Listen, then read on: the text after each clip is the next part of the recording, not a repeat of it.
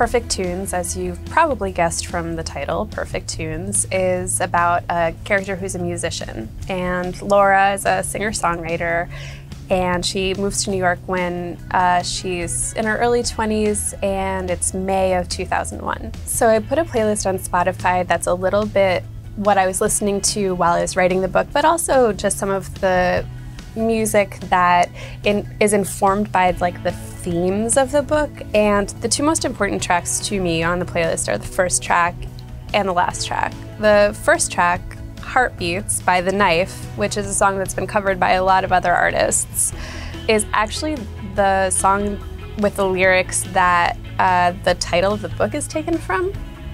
It's also such a like moving, emotional song, but also like kind of like a partyish song.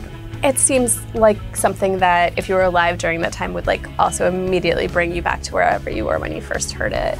And then the last song, 17 by Sharon Van Etten, is a song that came out much more recently.